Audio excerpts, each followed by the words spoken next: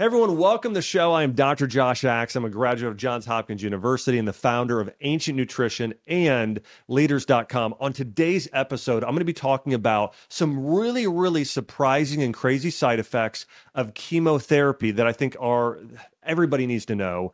And I'm going to go through natural remedies and therapies that have been shown in clinical studies to fight cancer, along with some ancient ideas about how to fight cancer, all on today's episode. Now, approximately 2 million Americans are diagnosed with cancer every year. And in 2020, 19 million new cases of cancer worldwide. 2020, 10 million deaths due to cancer. Now, but listen to how cancer is going to continue to grow.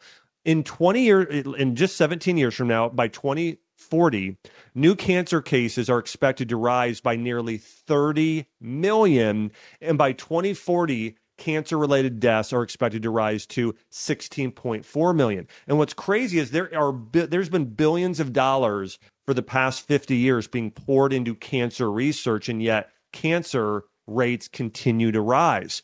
And it's insanity to me to think that with all the billions of dollars of research, the numbers just keep getting worse. Why do we continue to give money to all of these pharmaceutical companies when what they're doing isn't working? And again, I'm going to get into the end here, some of the science behind how using some natural treatments might be part of the solution, maybe is what a lot of these pharmaceutical companies should be actually doing their research on, herbs and supplements and therapies and lifestyle, rather than only synthetic drugs. Now, globally, nearly 58% of new cancer cases required chemotherapy in 2018. So the number here is almost 60%. By 2040, the demand for chemotherapy is expected to rise by over 50%.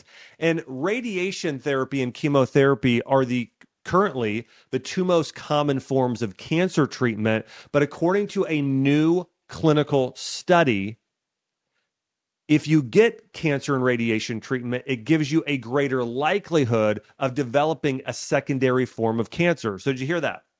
The treatment for cancer, the side effect is developing a different form of cancer, according to a new study.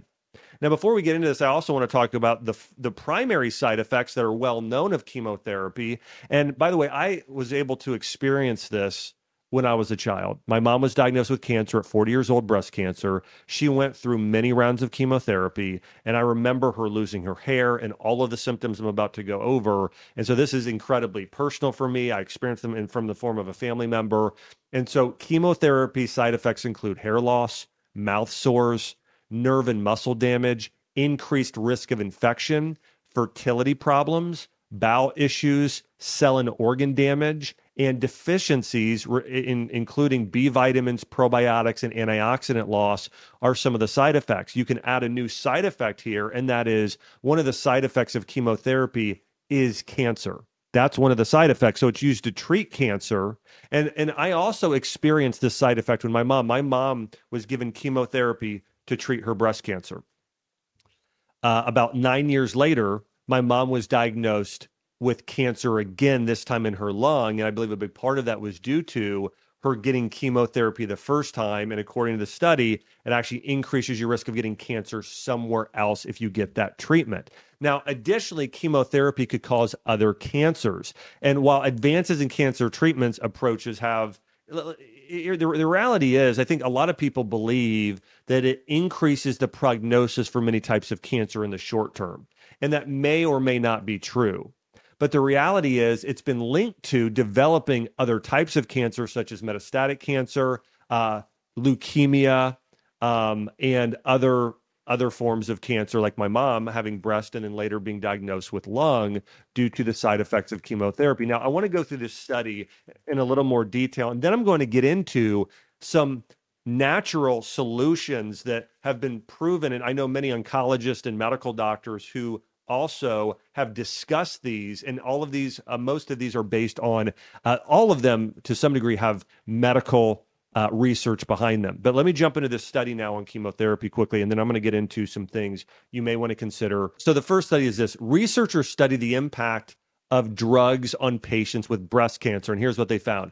The medication increases the risk of cancer cells migrating to other areas of the body where they are almost always lethal. So these toxic medications switch on a repair mechanism in the body, which ultimately allows tumors to grow back stronger. It also increases the number of doorways on blood vessels, which allows cancer to spread more rapidly throughout the body. So again, what we're seeing here is when you have a cancer like a breast cancer, okay, and it's localized to an area, and maybe potentially it's even in, let's say, the lymph nodes, you get chemotherapy. What those cells do when they see they're being attacked. Remember, there's an intelligence to viruses, to bacteria. We know that viruses have the ability to get smarter. Cancer cells will do this too. And so I think there's a couple things potentially at play here based on this study. Some of those cancer cells start to say, oh, we're being attacked here. And they start to move out to other areas of the body and they start to spread. And then also you're damaging with chemotherapy, you are damaging your liver so your body can't detox as well. You're damaging your lymphatic system so it can't detox as well. You're damaging your cells so your cells can't detox as well. All of those are side effects of chemotherapy. So your cells can't detoxify as well. Also, you are weakening your immune system. And so it's not as strong as at fighting cancer. So ultimately, one of the issues we see here with chemotherapy is it's damaging a lot of the tissues of the body. It's damaging and weakening the immune system. So now your body is less strong at dealing with cancer cells in the first place. Also, these cancer cells, the part of the side effect of chemotherapy is it increasing your blood vessels, which then allows it to more readily spread throughout the body. So basically, again, the study says this: the side effect of chemotherapy is cancer, okay, according to this study, or a secondary type of cancer that's not the primary that the person is dealing with. And we see this all the time. That when you look at the rates of somebody who has cancer, the chance of it coming back, they say coming back, it almost never comes back the same area. It always comes back to a different area of the body due to two reasons. One, the person had cancer in the first place, and maybe the lifestyle was not changed whatsoever. So why would somebody not develop another form of cancer in the future in all likelihood? And the other thing is you weaken your immune system with the treatments. Here's the idea. The cure is worse than the disease in many cases. Now, I do want to say, and I want to make sure I put a disclaimer here. I'm not saying there is never ever a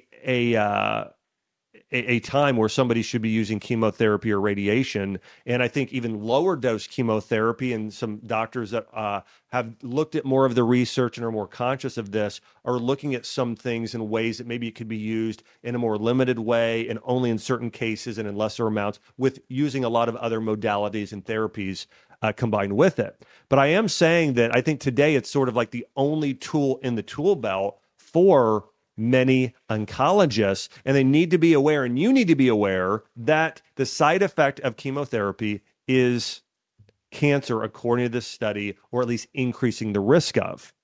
Now, the good news is this, according to a second study. The findings from a 3-year study found that there is a 61% reduction in the risk of invasive cancer in patients who do regular exercise, took a vitamin D supplement, and took an omega-3 supplement daily. Okay, so people that exercised and got vitamin D and omega-3s had a 61% reduction in the risk of developing a future invasive cancer. So the great news is there are natural things that can be done for prevention, for reducing risk. And I want to go through some of these things now, along with some therapies that are oftentimes combined with these more traditional therapies. And so I want to dive into these right now. One of the first ones, and I want to share, this is something my own mother did. Okay, so when my mom had cancer, this is something that she did. Now, listen, she also worked, we mentioned before, we met with the oncologist and we were having conversations, and she was under their care the whole time. But the first one here, she did Gerson therapy. And this is where my mom's diet was primarily. Now, I want to go through Gerson. My mom was very similar to this, but not exact. Here, the diet is doing almost all vegetables, okay? You're doing steamed vegetables, raw vegetables like salads, and vegetable juices, okay? That's the primary part of the primary component of the diet is vegetables. In addition to that, coffee enemas. Okay, and what coffee enemas do is they stimulate your your vagus nervous system, and they cause your liver and gallbladder to release bile. So it really sort of activates your body's ability to cleanse and detoxify. So it sort of kicks on and overdrive your detoxification system. The next thing here is beef liver. Now, the newer Gerson therapy that when some people took over, some of them eliminated this part of the therapy, but the original Gerson therapy had them either eating raw beef liver or juicing beef liver. And doing that, the reason is beef liver is the most nutrient dense food on the planet. It's incredibly high in B vitamins and all the nutrients needed for the liver and the cells to act in the strongest manner possible, and the blood. So really it helps with cleansing and strengthening and detoxifying the liver and the blood and the cells. And when you look at the most nutrient-dense food on the planet, we're talking vegetables, we're talking liver, they're right up there. And so this really makes a lot of sense. And the natural therapies such as Lugol solution, pancreatic enzymes, these enzymes help with senescent cells and basically break down a lot of proteins that are in the body that shouldn't be there, and so also aids in digestion. And so again, pancreatic enzymes are great, potassium compounds, sometimes thyroid hormone. Oftentimes people do peptides today, actually in placement of this as part of Gerson, if you've heard of peptides, and then also vitamin B12. But I would say my mom did something very similar to this. When my mom had cancer, she did steamed vegetables, raw vegetables, juice vegetables. She did liver, she did bone broth, she did some wild caught salmon, she did some berries, but that was her diet for the most part. She ate some healthy fat too, on occasion a little bit like coconut oil and some avocado, but that was her diet in total. And so very, very similar to what I'm sharing here. But one thing and there are studies, these are older studies, but related to Gerson therapy and its benefits. The second holistic treatment in terms of a diet that's been used for many, many years now, probably going on 70 years, was the Budwig protocol. And Dr. Budwig found a 90% success rate in counteracting the cancer-causing process. And basically, she found a big problem today is we're eating a lot of bad fats, right? A lot of hydrogenated fats. And she believed that there is a mixture of a meal that would actually help with re-energizing our cellular health and our mitochondria. And mitochondria is sort of like the engine of the cell. It's really important for cleansing and healing, tissue regeneration. And so what she recommended is doing 6 ounces of something called quark, which today would be considered very similar to like a goat's milk kefir or a cottage cheese. And then doing several tablespoons of flax meal, so ground flax or chia. And then with that, adding in a little flax oil, turmeric, black pepper, and doing that as a meal. That's a Budwig therapy that is a meal that was used throughout. It's been used for many years now as well. I want to now also talk about number 3, pancreatic or proteolytic enzyme approach. You know, there are, this is where you basically take, now what proteolytic enzymes are, you might have heard of some of these, bromelain, nattokinase, there are many others, but these enzymes, they help break down senescent cells that can be cancer causing. And what you want to do is take this on an empty stomach. It also helps your body get into autophagy, which is the same benefit you're going to get when you fast. So if you've heard the benefits of intermittent fasting or doing fasting, many similar benefits of what proteolytic enzymes help do within the body. But you want to take about 5 grams 3 times daily between meals on an empty stomach for this. The next one I would mention here is chelation therapy. It could be vitamin C, it could be glutathione, N-acetylcysteine. There are many forms of chelation or vitamin IVs. Okay. I also like Myers cocktail, but doing a cocktail that has antioxidants is something that you want to do. And really the pro-oxidant effects are what appear to be what helps destroy these abnormal, unhealthy cells within the body. And then I want to walk through some supplements here. And by the way, again, the diet I really love here is what I mentioned here with my mom. And it is, and now listen, this might sound radical, and it is. But my mom ate mostly vegetables in the form of, now when she juiced, by the way, it tended to be low sugar. Now she did some carrots and beets, but for the most part, it was a lot of celery, a lot of turmeric and ginger, parsley, cilantro, spinach, romaine, a lot of those sort of, even some cabbage, a lot of those vegetables. And then she did steamed vegetables, and then she did raw. And then with that, she did liver and salmon and bone broth. That was sort of liver, salmon, bone broth. Those were where she got most of her protein. And then in addition to that, she might do just the most she ever did was probably a half a cup of berries, and then a little bit of healthy fat from avocado, coconut, and olive. And that was it. That was her diet. And it served her well. And then the other big part is lifestyle. You want to get outside as much as possible. That is key. Every minute it's nice out, you want to be outside. And even when it's not nice out, you want to at least get outside a little. If you want to get outside every single day, if you can, get your feet on the bare earth as much as possible. Now, I want to talk about some of the supplements, according to clinical studies, that have been shown at some point to help aid the body in cancer prevention. First is vitamin D3. I'd recommend 5,000 IUs once to twice daily, depending on your levels. You get a vitamin D test, you definitely want to be over 30, but ideally over 60 or higher. Turmeric, also curcumin. Lots of studies on the compound curcumin there. Fish oil or omega-3 fatty acids, vitamin C, E, and selenium, chlorella and spirulina. Those are forms of seaweed that help cleanse the blood. Green tea contains a compound called EGCG, which stands for epigalactic catechin. And those catechins are a form of antioxidant that have been shown to have many benefits. Garlic is another one. Melatonin to help the body sleep and heal more readily. Magnesium, because what it does for helping cleanse the liver, and an actual liver supplement or an organ blend supplement. And there are many beyond this as well. And I want to touch on a few other treatments that can oftentimes, and by the way, I am not recommending on this video because I can't, because the video would not be allowed to be up. I'm not recommending people go against their doctors. I'm not recommending they not get chemotherapy. I think that you should partner with a physician that is going to lead you to the best possible outcome. And I think following the advice of your physician is oftentimes wise. What I can do, what I believe on this video, is really just share with you some things that, some research that has been done and some things you might consider as you study and learn more about cancer, and some therapies that can go along with the traditional approaches. And so one of the oils that's been used for many years, and there are some studies around this, is frankincense oil. Now, I believe frankincense and myrrh are, as a combination, is even better. But frankincense and myrrh has compounds like pinene, which have some really powerful benefits in terms of what it does for cellular healing and just balancing out cellular health. Immune boosting medicinal mushrooms. I'm a huge fan of reishi, turkey tail, especially, and then shiitake and maitake. But mushrooms have many benefits in clinical studies. They've been shown to shrink tumors often.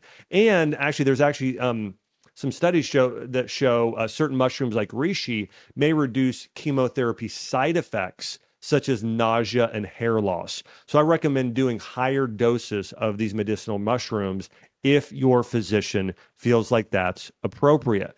Fasting and vegetable juicing, as I mentioned, and I don't recommend fruit juicing. Again, vegetable juicing. Now, fruits like lemons and limes are fine, but outside of that, you really want to stick to just those nutrient-dense vegetables. Doing a ketogenic diet, it's ideal for some and not ideal for a lot of people with cancer. So it really depends on the type of cancer you have. There's a new type of advanced therapy that I love called NK cell therapy. This is where you get your blood drawn.